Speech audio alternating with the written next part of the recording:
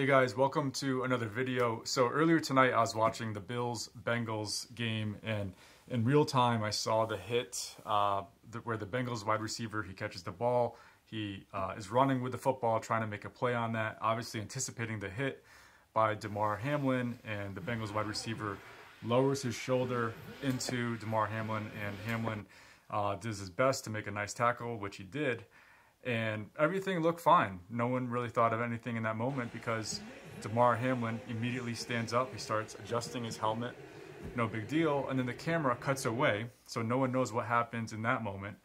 And then they see that there's an injury on the field. And as the announcers, Joe Buck and Troy Aikman, even were saying live in real time, is that they didn't know who it was at first. They were suspecting it's probably Damar Hamlin. And of course, it ends up being him. The really peculiar thing about this situation is that everyone seemed to be thinking that this was either a head injury or a neck injury.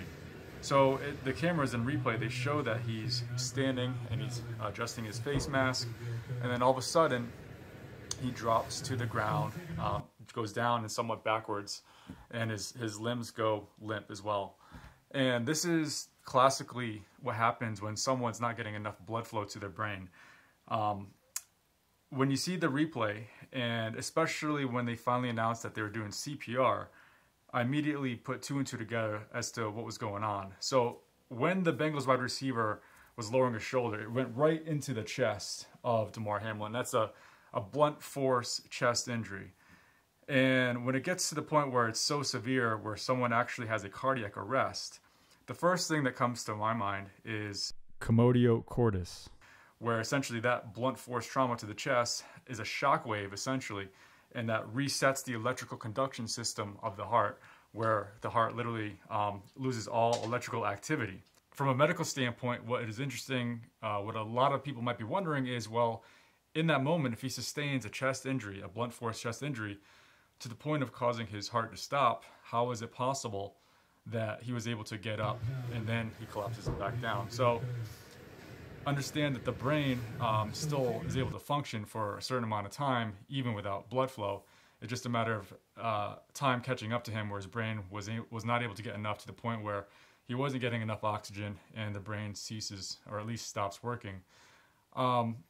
What is interesting on top of that is that after he was on the ground, he was actually moving his right arm. You could see that on the replay. So it wasn't like he didn't have any brain function at all. He was definitely, his brain was working to the point where telling his right arm to move. So it's either one of two things. Either he didn't go into cardiac arrest right away, or he did go into cardiac arrest right away, but he had some brain function to the point where he was able to do that, and then his brain just went totally unconscious. What we do know is that they frantically started doing CPR. So at what point did he go from I'm moving my right arm to he's maybe talking with the staff to now all of a sudden he has no pulse?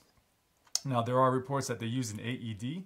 So if he's in, for example, ventricular fibrillation, most likely when you use an AED in that situation, it's going to be ventricular fibrillation, where you need to immediately reset the heart. That could be explained by a cardiac contusion, a blunt force trauma to the chest, where now the electrical conduction system is all out of whack, and now you need to reset that with an AED. So that's the most likely scenario as to what happened.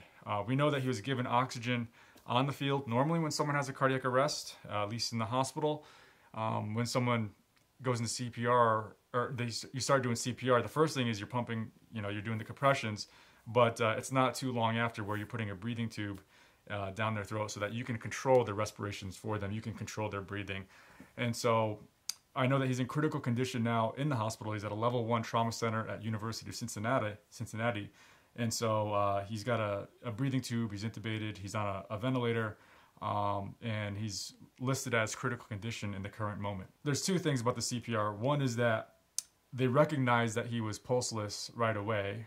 So when the heart's not pumping, the sooner that they get CPR, the better. And thankfully, he has the medical staff around him where right away, or almost right away, they started the CPR. So that's a very good prognostic sign in his situation. But the bad prognostic sign is the longer that the CPR goes, the worse the brain injury can end up being, no matter what happens to the heart. So obviously, hopefully it wasn't a very long time where his brain wasn't getting enough blood / oxygen. And hopefully it wasn't even 9 minutes. Hopefully it was shorter than that, but who knows what actually happened there. One of the things that would be possible would be something like an aortic dissection. So it's actually when someone is in a motor vehicle accident, for example, especially where they're wearing a seatbelt and all of a sudden they collide and their body's going forward, but this is the only part that's not going forward because of the seatbelt. Well, that's how people can have an aortic dissection, where it's literally a tear in the aorta. So the aorta is the biggest artery in your body. It comes out of the left ventricle and it essentially is pumping blood to the entire body except for the lungs. It's also possible he tore a different artery, such as the pulmonary artery, but usually in that type of situation, it would be the aorta that gets dissected or torn. So that is another possibility. In terms of diagnostic workup, they most likely already did an echocardiogram, which is an ultrasound of the heart. Now, you're not going to necessarily see a cardiac contusion on an echocardiogram, but if you do see an area of the heart, like in the left ventricle, that's not moving relative to the rest of the heart, that can clue you in on that diagnosis. I'm sure they've already did blood work to check for troponins and CK levels, which can indicate cardiac contusion, but in the setting of a cardiac arrest, it's not going to be very helpful because cardiac arrest can also give you elevated levels of those enzymes. In terms of an aortic dissection, the best way to diagnose that would be a CTA of the chest, so a CT angiogram, a CAT scan of the chest with a contrast to visualize that aorta. It also can be picked up to some extent on a normal CAT scan of the chest. So he's probably already had an echo and he's probably already had a CAT scan of his chest, and that might include a CTA of his chest. These are the things that I would be thinking of when I'm working in the intensive care unit. He is in a level 1 trauma, so they're doing their protocols for everything, but those are would be the diagnostic tests that need to be done in a very urgent manner. In terms of overall prognosis, it's way too early for anyone to speculate on that. You know, it's always a concern when someone has CPR, not just for the underlying problem of what caused that issue. So, you know, the blunt force trauma and whatever damage he sustained here is obviously highly concerning, and that's the original problem. But the secondary problem is when you're not getting enough blood flow to the brain. You know, I've seen a situation where I had a patient, 39-year-old bodybuilder or weightlifter. He was actually working out in the gym, and he's using big dumbbells, and all of a sudden, according to witnesses in the gym, he just passed out. And they did CPR right away in that situation. But unfortunately, so they were able to get his heart back, but unfortunately, they weren't able to get his brain back, even despite doing that immediate CPR. So by the time he saw me in the ICU, he had no brain function.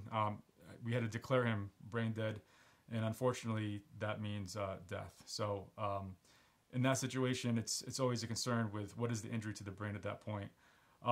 Regardless, overall, you know, you have to be very concerned, and, you know, thoughts and prayers with Damar Hamlin.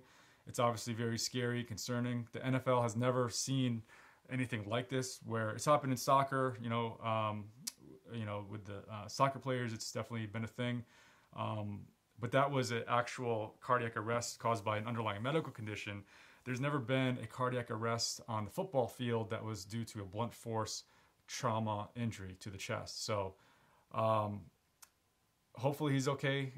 We don't know what's going to happen. I'm glad at the very least that he's in critical condition, because whenever someone's heart stops and we're doing that long of CPR, it's very, very concerning, and you just don't know what's going to happen. So thoughts and prayers to Damar Hamlin, and hopefully he's able to pull through, and, you know, we'll stay tuned and see what happens next, and go from there.